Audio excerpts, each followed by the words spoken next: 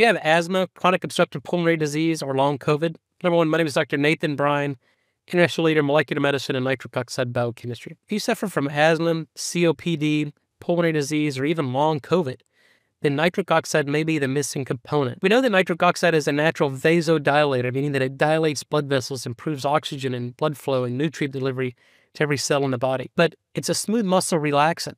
And so it's a bronchodilator as well as a vasodilator. So similar into the airways, nitric oxide, when it's produced, can relax the smooth muscle surrounding the bronchioles, lead to bronchodilation. Asthma is chronically constricted airways.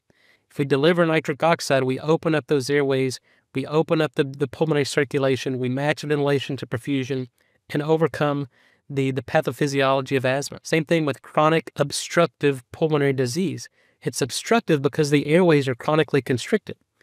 And if you can't deliver oxygen to the lower airways, you can't oxygenate blood. You become hypoxic. If we can deliver nitric oxide, restore the production of nitric oxide, we can dilate the bronchioles, we can relax the smooth muscle of the bronchioles, and lead to better airway, better oxygenation, better blood oxygenation.